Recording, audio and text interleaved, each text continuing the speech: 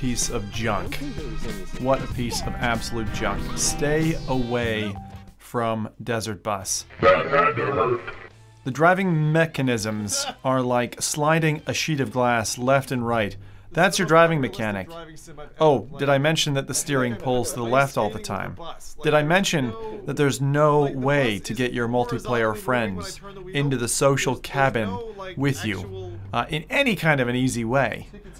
This game, although it appears on the outside to have been well developed, is actually a giant piece of trash. I am not interested in this game whatsoever. We organized the session around it and had so much trouble that after 45 minutes we just abandoned. We really gave it our all.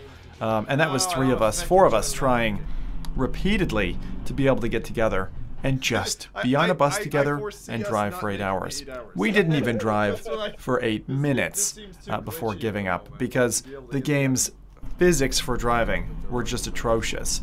The control scheme was bad.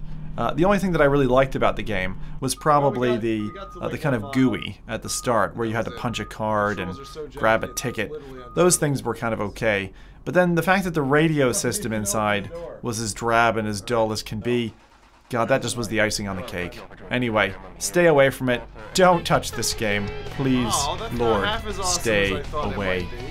I think, guys, we are going to bail on this fucking disaster of a game. This has to be the most shite VR app I've ever used. Yeah.